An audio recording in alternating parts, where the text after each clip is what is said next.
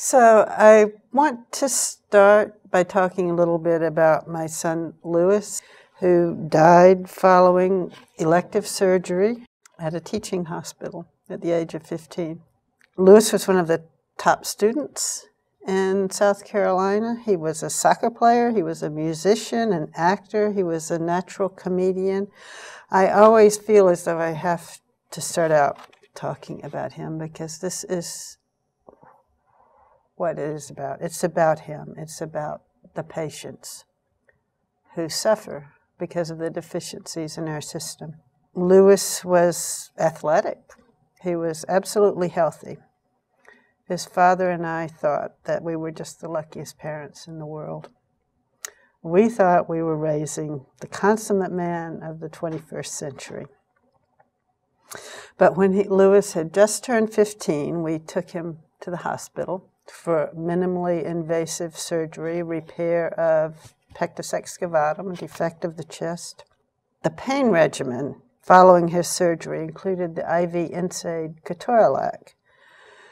Because we blame this drug for a lot of what happened, I just want to add that even though it is widely used in American hospitals, it was never approved in most of Europe, and it's severely restricted in most other countries.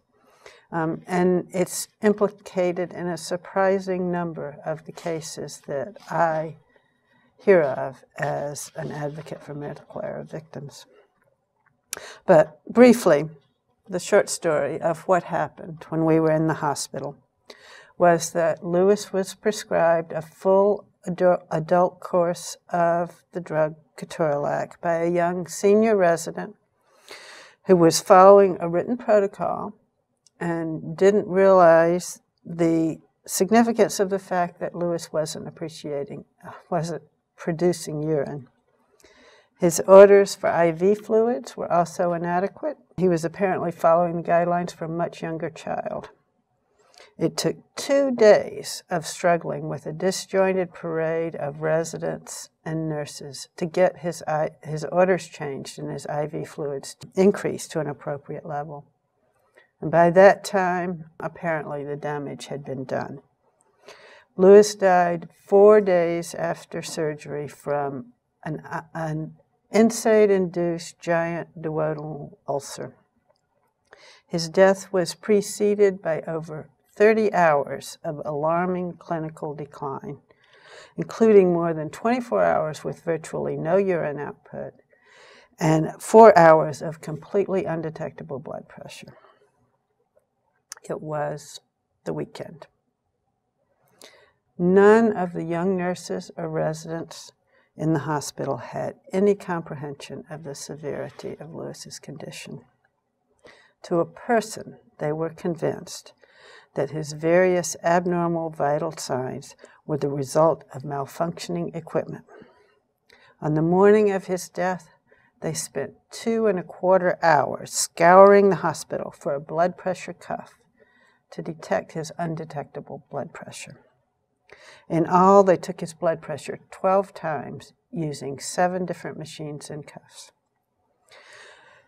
When he suddenly went into cardiac arrest, they were astonished.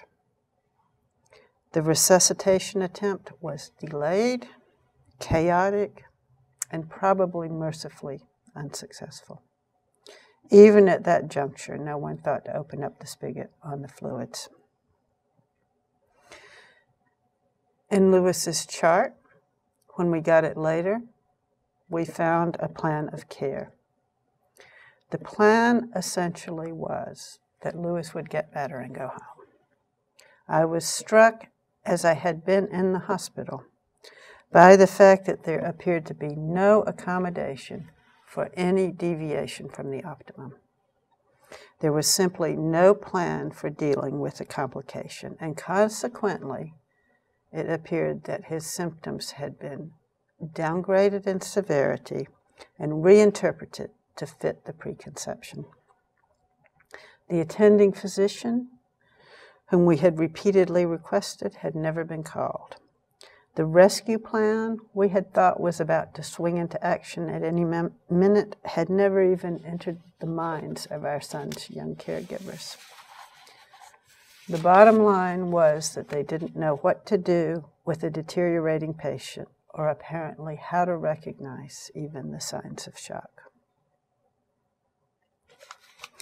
As you can perhaps imagine, I spent months and years pondering circumstances that took our boy from robust health to death in 4 days.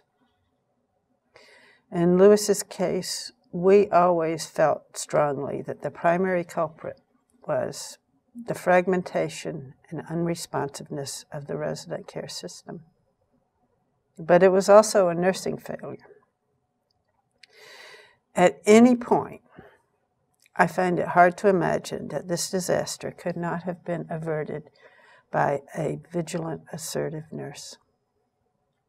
Out of our entire hospital experience, the one person I cannot bring myself to forgive is a self-important nurse who artfully thwarted my attempts to reach the attending for reasons that are still unclear to me.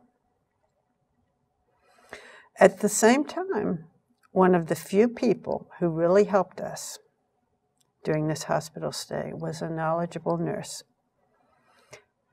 who was the person who managed to get the orders for Lewis's postoperative fluids increased after days of inaction by everybody else. But unfortunately for us, she came onto the scene a little too late.